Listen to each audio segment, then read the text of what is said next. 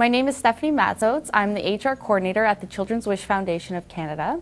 I took the Business Administration Human Resource Co-op program at Centennial College. I had found my co-op position here at Children's Wish. After graduation, the job was created for me. In 2010, I was nominated for the Education at Work Ontario Co-op Student of the Year Award.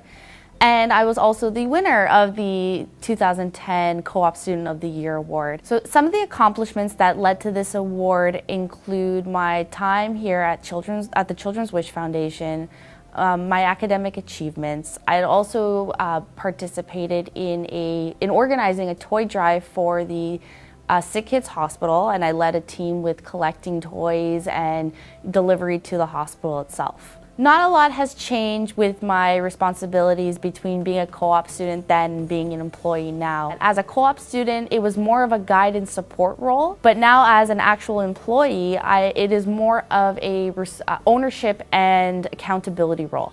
Some advice I would give to co-op students at Centennial College would be to, number one, never give up. If you can't find a placement, do not get discouraged. Be aggressive, get out there, and hand out your resume to any employer, because that's what I did and that's how I got my position here.